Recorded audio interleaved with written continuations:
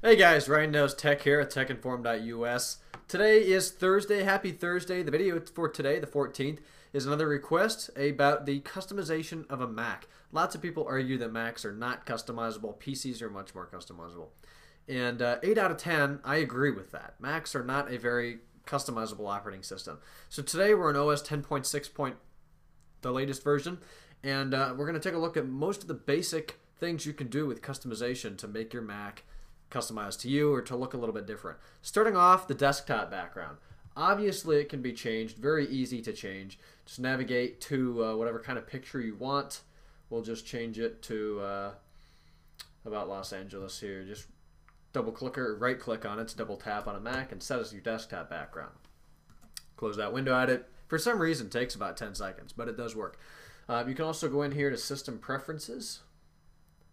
And there's the wallpaper, and then over here for desktop and screensaver, you can come in here and browse to different files. There's the ones that come with the Mac. How about that zebra? It's obnoxious. Some rocks if you like rocks. There it is. So that's obviously a really easy way to customize your desktop. Obviously, another way, all of these folders are movable just like a PC. You can change the color. You can change what it says, of course. You can change the size. That's obviously customizable. The dock, definitely one of the biggest things you can customize. Here's this, the Finder icon. I can pick that up.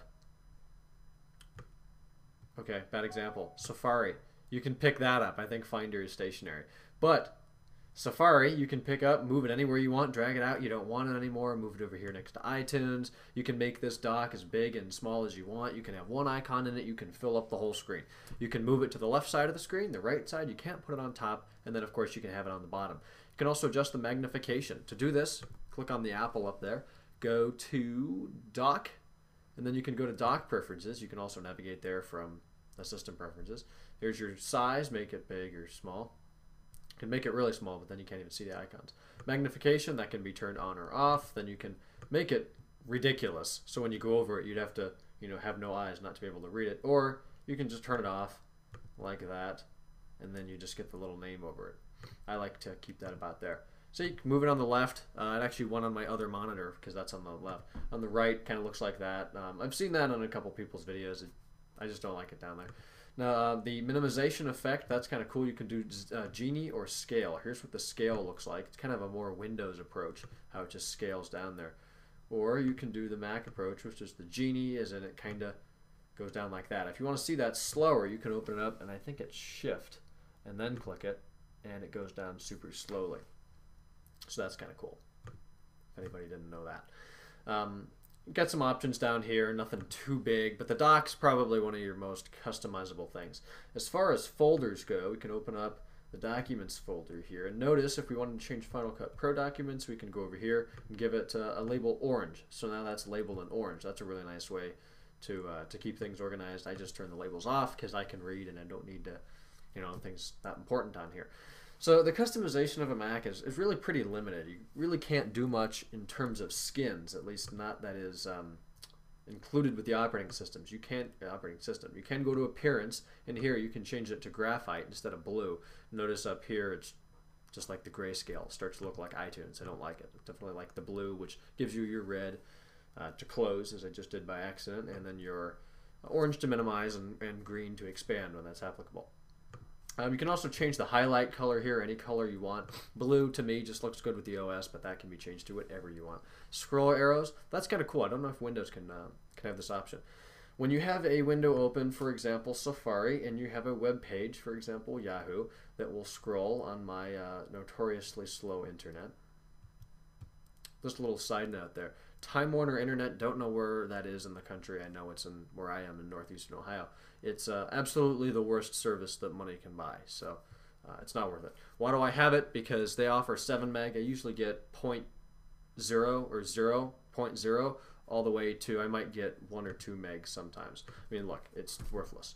So, but if we can ever navigate to a page that works, for example, here are some fog lights I'm looking to get for my car. You can either have these arrows down together at the bottom here, or you can have the one to go down at the bottom and the one to go up at the top.